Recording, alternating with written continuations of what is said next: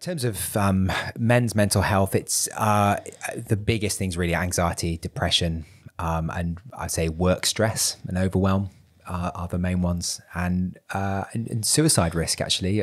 Particularly middle-aged men are the highest risk group for completed suicide. It's a big part of the work. And why do you think that is? Like, honestly, like, why do you think it's a middle-aged man? Why is it not an older man? And why is it not a younger man? Does that make sense? It seems to be across the board a little bit, though, because I think, it's probably because there's less things to kill you, but certainly between, I think between literally from 5 to 19, it's the biggest killer, suicide in males. And I think between 20 and 34, it's the biggest killer. And that's probably because there's not a lot else to kill you at those ages. But that does show that men are obviously taking their own lives.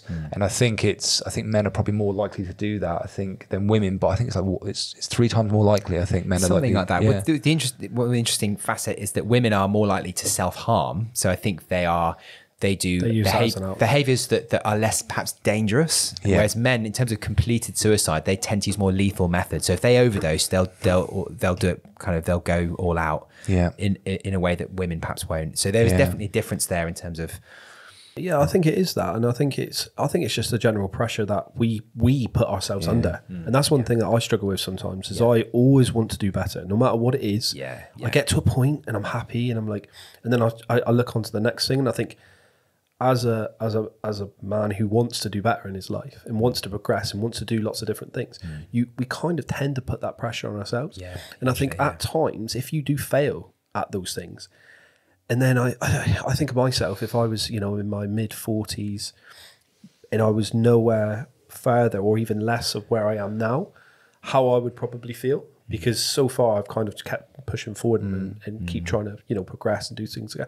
But there's going to be times in my life maybe that things go backwards. And I think when you come to those points, I think that's when you think, oh God, I'm overweight, 45, I've lost half my house, I might be divorced, might be this, I might be that. And then you think, oh God, you've come so far and then gone all the way back. And I think that's when a lot of it comes into, mental health, struggling, suicide. Massively. And I think from evolutionary terms, men, tradition is hunter-gatherers. I think we are very achievement-oriented. And I think we're very hard on ourselves as a result. If we feel like we're in a stage in our lives, in our kind of midlife, where we just haven't quite got to where we want to, and lots of areas of our life are failing, and kind of between the ages of say 35 and 45, that is where lots of marriages break down. That's where lots of careers come unstuck. Financial troubles come in. You've got sick parents. You've got the challenges of parenthood yourself as well.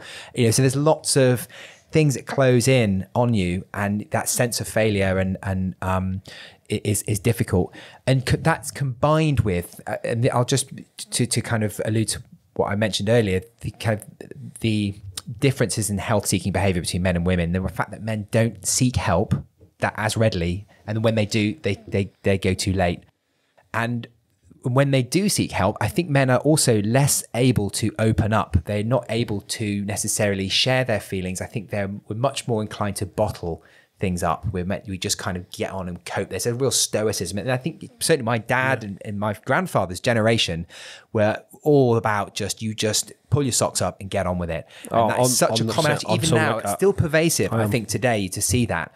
And that really has to change, because that unfortunately is not a constructive way to deal with the kind of mental health problems that the modern world throws at us. So if those problems do occur to someone, is the best way just to contact your GP? It's a good starting point, because as a GP, I'm able to, I can't necessarily solve your problems, but I can signpost you in the right direction.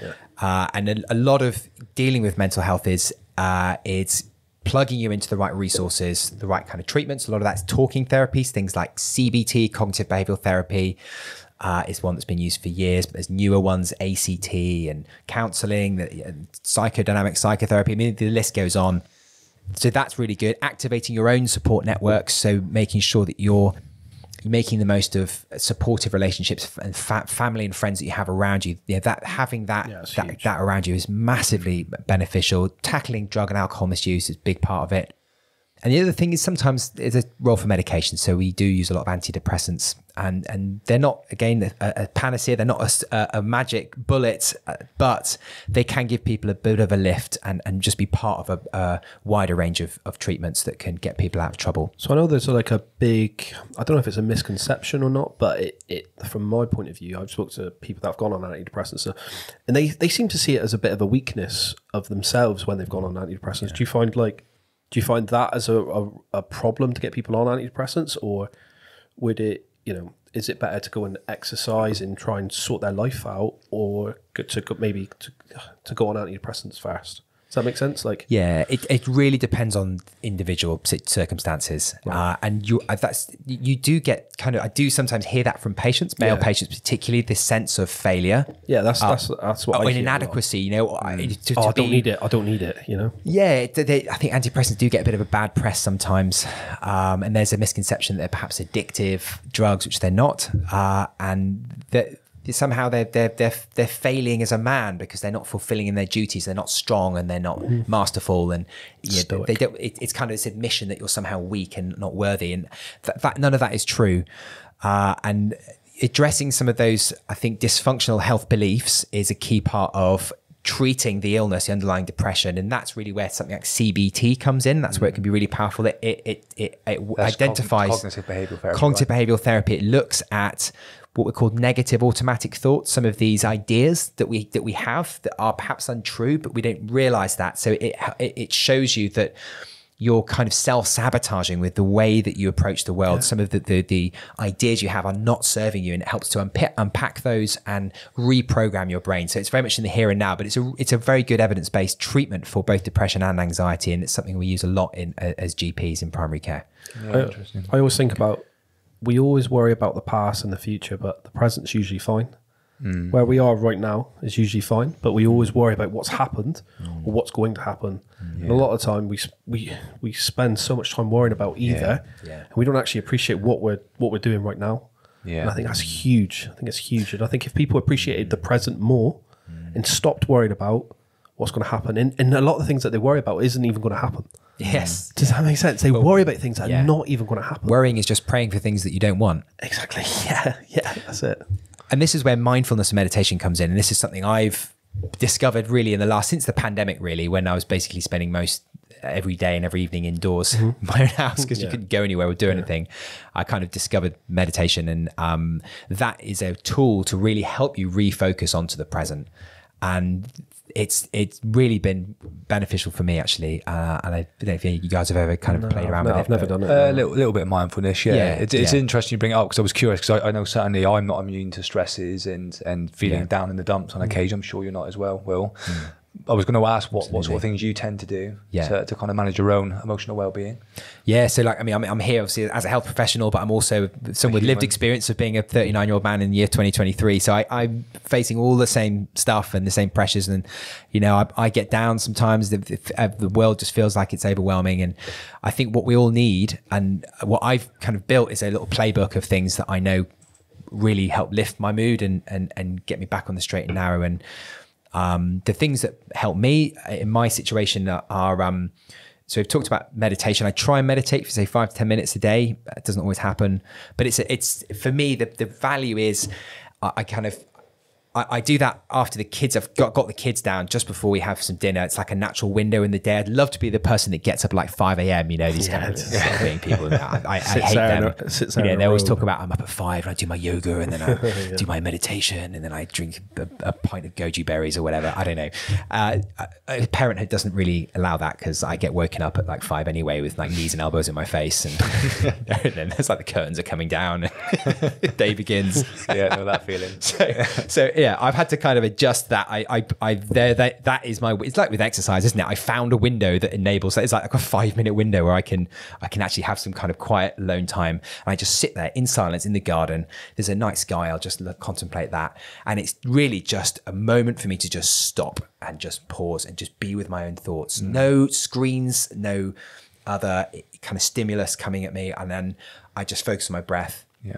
And it really grounds me and it brings you into the present. And I think the more you practice that, the more you can then bring that into the day to day. So moments when you're waiting for a bus, for example, instead of just checking your phone or ruminating over I've got to organize all this stuff and, you know, little bits, little kind of bittiness of day to day life is crowding your consciousness. And all that background noise, you just take a moment to just sit there, focus on the moment, notice the things around you. You kind of think, we're moving from winter into spring. I see there's leaves on the trees, and that lady's wearing a yellow dress, and whatever. I don't know. You're just tuning into the world around you. You're less in your own head, and you're more connected and present in the world. And that for me is a massive, massive boost to my well-being. Yeah, my experience with that is not quite to that extreme, I guess, but for me, I find that if I don't allow myself the ability to process my thoughts throughout the day, it just disturbs my sleep so much. And I find that when I'm just on the go and I'm meeting to meeting, client to client, you know, home with the kids, you know, cooking, maybe get a bit of exercise in, like you say, on my phone constantly as well. I suddenly get down to bed and suddenly that's when my mind goes, great, we got a moment to process, and the thoughts go and I just cannot sleep.